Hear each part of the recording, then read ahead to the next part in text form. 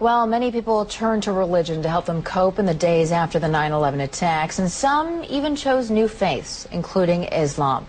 That may be no surprise, since a quarter of the estimated 6 million Muslims in the United States are converts. Delia Gallagher looks at two people who chose that path.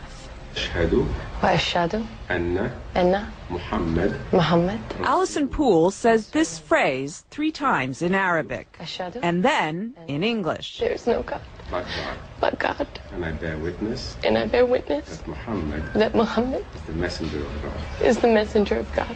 And her conversion ceremony is complete. She's now a Muslim.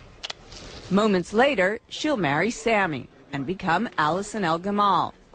But Allison, who was raised a Southern Baptist in North Carolina, says faith, not marriage, made her want to become a Muslim.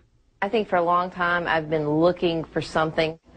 There's been like a piece missing. Always one little thing that maybe wasn't right.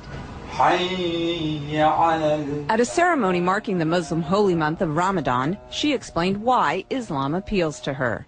I think because it's much more about peace. I'm praying 5 times a day. It's kind of hard to go out and say bad things or do bad things when you're praying 5 times a day. And you have to believe. The imam who married Allison says he's seen more American converts recently, in part because of the prominence of Islam in the news. It may sound paradoxical, but what happens is that when something becomes more in the news, people tend to want to know about it. Allison says she was already on a spiritual quest when she began to hear a lot about Islam post 9/11. Barbara Cardebuke, another recent Muslim convert, says 9/11 also played a part in her conversion. After 9/11, I thought this is the time when people really have to start looking for real answers to get away from everybody fighting back and war. You have to start looking towards God. Barbara says through Islam she found a one-on-one relationship with God she was unable to find as a Roman Catholic. I always felt when you go to church you're praying to Jesus or you're doing Hail Marys. You're not, I used to think, well, where's God? She says her family has been mostly supportive of her conversion.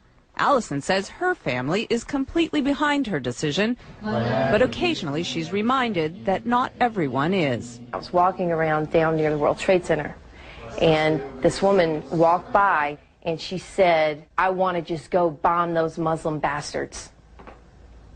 And I heard her say it, and it really struck me, because I was like, you know what, that's me.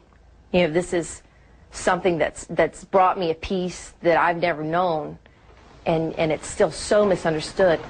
It's a choice she's proud of and says she'll keep for life.